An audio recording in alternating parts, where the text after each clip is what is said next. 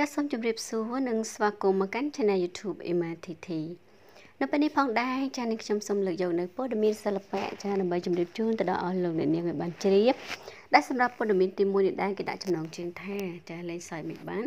ស្ងាត់យកចិន្តាបើកសម្ពោធភោជនីយដ្ឋានថ្មីផ្អើលអស់តារាចូលរួម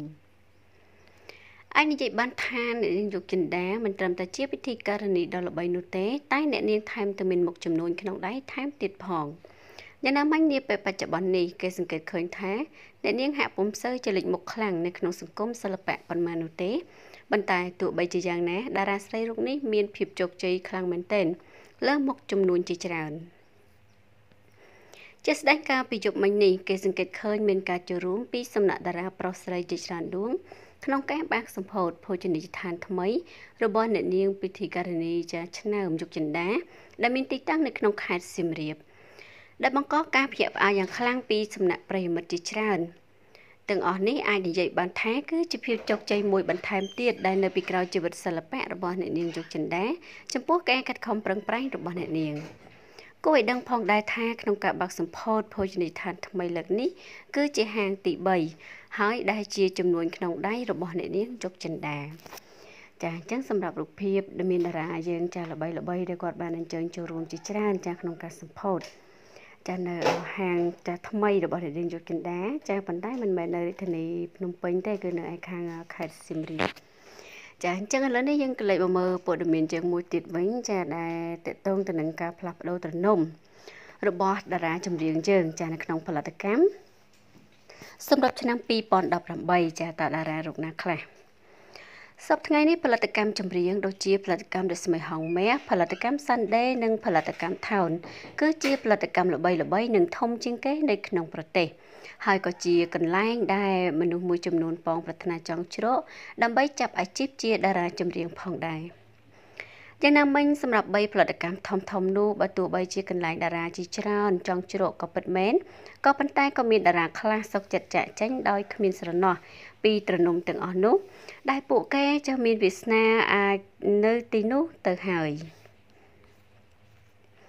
តួយ៉ាងខាងក្រោមនេះគឺជាតារាចម្រៀងល្បីមួយចំនួនដែលបានផ្លាស់ត្រនំរបស់ខ្លួនពីផលិតកម្មមួយទៅផលិតកម្មមួយទៀតសម្រាប់ឆ្នាំ2017នេះឯចំណែកតារាមួយខ្លះទៀតគឺពួកគេបានចាក់ចេញពីផលិតកម្មទៅធ្វើជាតារាចម្រៀងឯករាជ្យទៅវិញចាអញ្ចឹងសម្រាប់តារាទាំងអស់នោះទី1គឺមានលោកអានកុនកូឡាចំពោះតារាចម្រៀងរូបនេះលោកបានសាងភាពល្បីល្បាញជាច្រើនឆ្នាំមកហើយផលិតកម្មដែលធ្វើឲ្យលោកមានភាពល្បីល្បាញនោះគឺផលិតកម្មផងដែរក៏ប៉ុន្តែកាលពីប្រហែលឆ្នាំមុននេះលោកកូឡាបានសម្រេចចិត្តចាក់ចេញពីផលិតកម្មមកជ្រកក្នុងផលិតកម្ម Sunday វិញបន្ទាប់មកមិនយូរប៉ុន្មានស្រាប់តែនៅខែកុម្ភៈក្នុងឆ្នាំនេះលោកបាសជាសម្រេចចិត្តត្រឡប់មកផលិតកម្មវិញដែលជាត្រនំចាស់របស់លោកទី2គឺជា Davidតារាចម្រៀងរៀងខ្ពស់ស្រឡះរូបនេះបានប្រឡូកក្នុងវិស័យសិល្បៈដំបងក្នុងផលិតកម្មរស្មីហងមាសដែលជាត្រនំទី1របស់លោកផងដែររយៈពេលប្រហែលឆ្នាំនៃលោក David នៅក្នុងផលិតកម្មនោះលោកបានសាងស្នាដៃជាច្រើនជាមួយនឹងបទចម្រៀងល្បីដូចជាបទញីកែងជើងជាដើមក៏ប៉ុន្តែស្រាប់តែពាក់កណ្ដាលឆ្នាំ2018នេះលោក G David បានជាប្រកាសដើរចេញពីផលិតកម្មរស្មីហងមាសដោយគ្មានស្ដាយស្រណោះទៅវិញទី3គឺមនិតដំបងឡើយលោកមនិតគឺជាតារាចម្រៀង Original Song ម្នាក់ដែលលោកតែងតែមានបញ្ចេញនៅបទចម្រៀងរបស់លោកនៅលើបណ្ដាញសង្គមយ៉ាងណាមិញដោយសារតែឃើញពីសមត្ថភាពនិងប្រជាប្រិយភាពរបស់មនិតលោកក៏ត្រូវបានផលិតកម្មភ្លេង record អញ្ជើញធ្វើជាតារាចម្រៀងកុងត្រាជាផ្លូវការអស់រយៈពេលជាច្រើនឆ្នាំជ្រកក្នុងផលិតកម្មនោះក្រោយពីផុតកុងត្រាមនិតក៏បានដាក់ពាក្យលាឈប់នៅខែមីនាក្នុងឆ្នាំ2018នេះហើយធ្វើជាតារាចម្រៀងឯករាជ្យនិងប្រឹងប្រែងធ្វើការងារនិពន្ធសៀវភៅរបស់លោកទី4គឺនីកូចំពោះតារាចម្រៀងសង្ហាម្នាក់នេះគឺហាក់ខុសពីតារាចម្រៀងទាំង3រូបខាងលើព្រោះលោកគឺជាតារាចម្រៀងដែលផ្លាស់ប្ដូរត្រនំច្រើនជាងគេដំបូងឡើយនីកូសាងកេរ្តិ៍ឈ្មោះជាតារាចម្រៀងក្នុងផលិតកម្មជាមួយនឹងបទចម្រៀងពីរោះជាច្រើន